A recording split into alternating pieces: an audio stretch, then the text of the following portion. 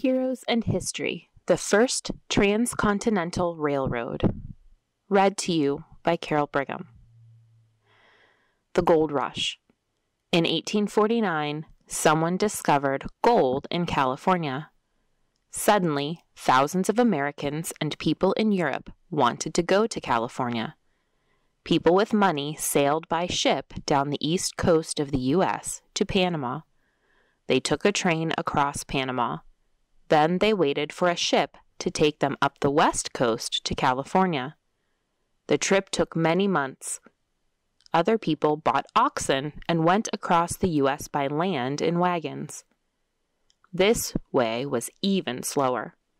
The trip took 5 to 8 months. It was very dangerous. 2 railroad companies. In the 1860s, there were already many railroads in the eastern part of the U.S. Congress wanted to build a transcontinental railroad so people could travel from the eastern U.S. all the way to California. Congress chose 2 different companies to build the railroad. The Central Pacific Railroad Company started in Sacramento, California. This company built tracks going east. The Union Pacific Railroad Company started in Omaha, Nebraska. This company built tracks going west. The government gave 10 or more square miles of land to the railroad companies for every mile of railroad track they built. Working on the railroad. Building railroads was very hard work. Each rail weighed 700 pounds. It took 5 men to lift one rail. The Union Pacific Company hired former slaves and former soldiers. They hired immigrants from Ireland, Mexico, Germany, and England. Many Indian tribes lived on the plains. They did not want the railroad to go through their lands. They attacked the workers. The government sent 5,000 soldiers to protect the railroad builders. In California, most of the Central Pacific Company's workers quit when they got to the Sierra Nevada. They wanted to look for silver and gold. They hoped they could get rich. Workers from China. In 1865, the Central Pacific hired 50 Chinese workers. The Chinese were very hard workers. Soon, the owners of the Central Pacific asked for more Chinese workers. Thousands more Chinese workers came from China to build the railroad. The company paid them $27 per month at first. Later, the company paid them $30 per month. The Chinese work gangs were very clean and healthy. They did not drink alcohol. They boiled their drinking water. They ate fresh vegetables. They did not get sick like most other workers did. The Chinese built ledges along the mountains for the tracks.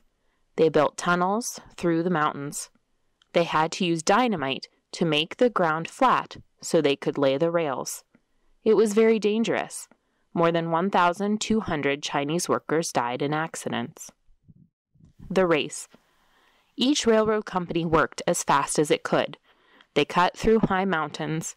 They crossed dry deserts. On flat land, they laid 6 to 10 miles of track in a day. But in the mountains, they averaged only 8 inches in a day. Joined at last. After 3 years, the 2 railroad companies met in Utah. They hammered a golden spike to join the 2 tracks at Promontory Summit on May 10, 1869. Together, the companies had built 1,776 miles of railroad. It was one of the greatest engineering feats the United States had ever done. Americans could now travel from New York to San Francisco in 7 days by train.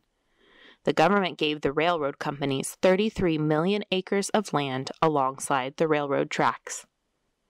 Big changes. The Transcontinental Railroad brought great changes. People could travel and see the whole country in a few days. Farming and mining companies could send their products across the country cheaply.